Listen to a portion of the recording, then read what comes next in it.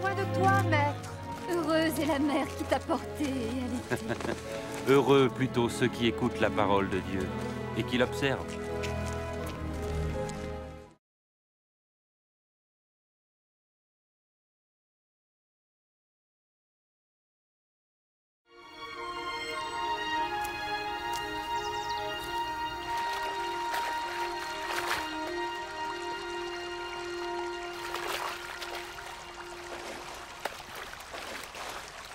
Apprends-nous à prier, comme Jean l'a appris à ses disciples.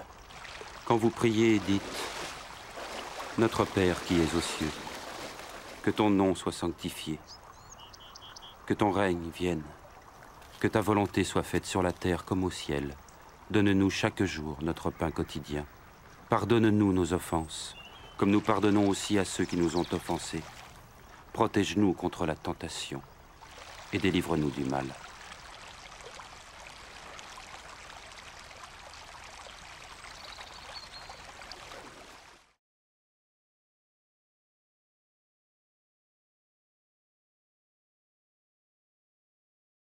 Now the festival of unleavened bread drew near, during which the Passover lamb would be sacrificed.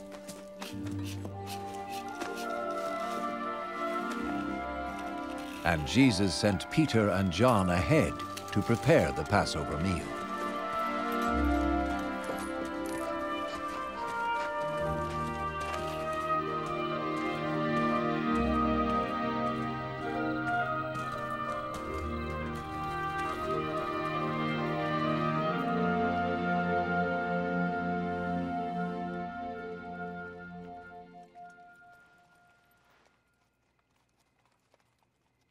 I have wanted so much to eat this Passover meal with you before I suffer. For I tell you, I will not eat it again until it has given its full meaning in the kingdom of God.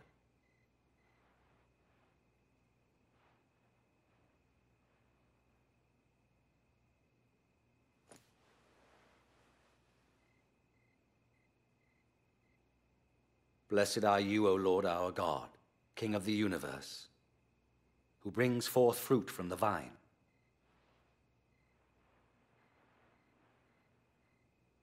Take this and share it among yourselves. For I say to you, I will not drink of the fruit of the vine until the kingdom of God comes.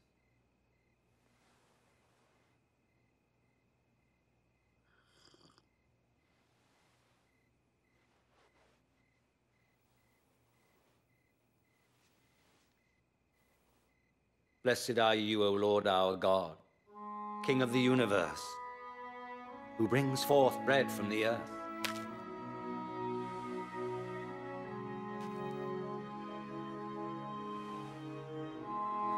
This is my body, which is given for you. Do this in remembrance of me.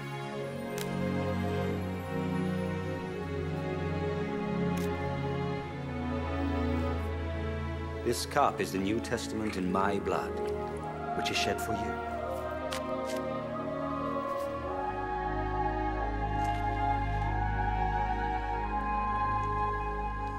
But listen, the one who is going to betray me is with me at the table. And truly the Son of Man must die as God has determined, but woe to that man by whom he is betrayed. Is it I? Ask him which one he means. Lord, who is it? I will never leave you.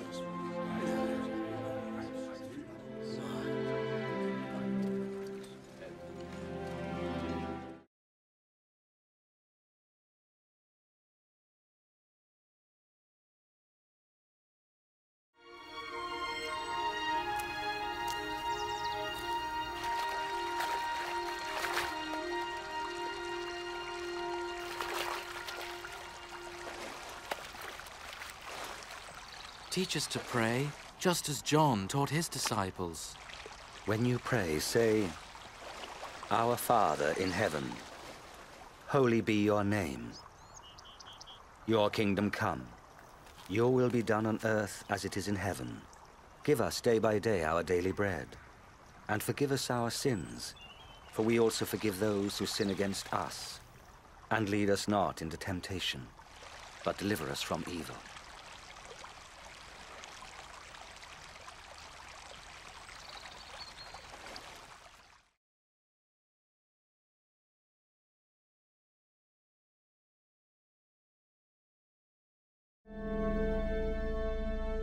Then something amazing happened to two of the disciples. They excitedly came back to the others. The Lord is risen indeed. He has appeared to Simon. We didn't recognize him.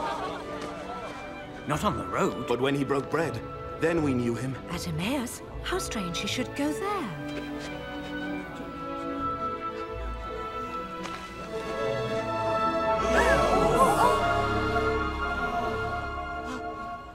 Peace be with you.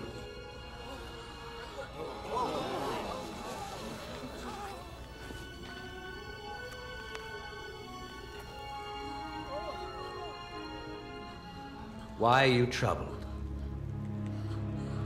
Why are these doubts coming up in your minds? Look at my hands and my feet, and see that it is I myself. Feel me and you will know. For a spirit has not flesh and bones, as you see I have. These are the very things I spoke to you about while I was still with you.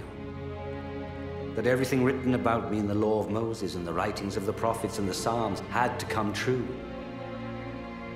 This is what is written. The Messiah must suffer and rise from the dead on the third day. And in his name, the message of repentance and the forgiveness of sins must be preached to all nations, beginning in Jerusalem. You are witnesses of these things. I myself will send you the one my Father has promised. But you must wait in the city until the power from above comes down upon you.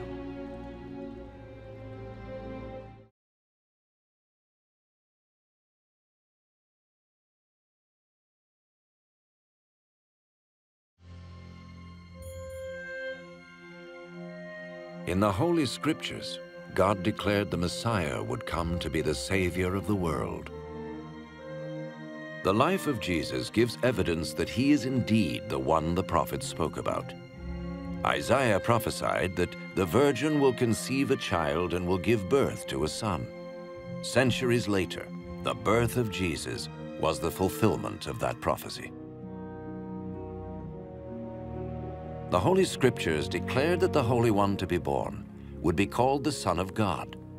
This means that Jesus was to be called the Son of God in a spiritual sense. We see this in how he lived his life. He healed people from disease, forgave their sins, turned them back to God, and promised them a place in God's eternal kingdom. He offered himself as a sacrifice for sin in their place, and then rose again, conquering death. Jesus said, "No one can take my life from me. I lay it down of my own accord." The life of Jesus not only fulfilled the writings of the prophets, but also confirmed the truth of God's holy word. The prophets declared, "The word of the Lord is flawless. Your word, O Lord, is eternal." Jesus himself said, "Heaven and earth will pass away, but my words will never pass away." Jesus came to give us life in all its fullness. But when man disobeyed God in the Garden of Eden, he chose to go his own way, and his actions separated him from the Creator. The Holy Scriptures declare that all have sinned, and the payment for sin is death. This means a spiritual death, eternal separation from God. But just as God provided a ram to die in place of Abraham's son, so he sent Jesus the Messiah to die in our place. His life, death, and resurrection restored the relationship between God and all those who put their trust in him. Now, those who follow Jesus not only have their sins forgiven, but are saved from God's eternal judgment. They are assured of paradise and will live with him forever. It is this life and freedom from the guilt and power of sin that Jesus offers each person today. This does not mean following a religion, but choosing to have faith in Jesus, who says, "I stand at the door and knock. If anyone hears my voice and opens the door, I will come into him." This means turning to God and trusting Jesus to come into our lives, to forgive our sins, and to make us what he wants us to be.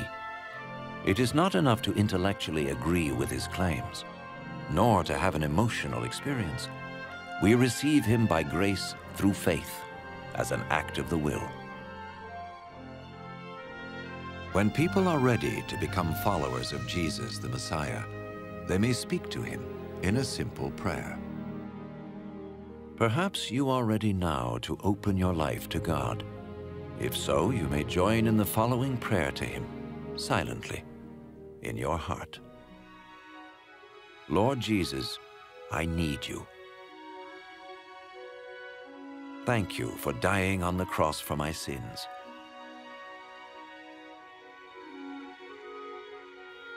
I confess and repent of my sins. I open the door of my life and receive you as my Savior and Lord.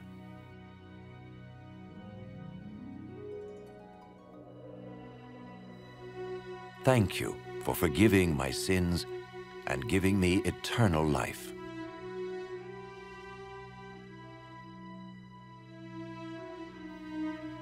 Make me the kind of person you want me to be. As I become one of your followers. Amen.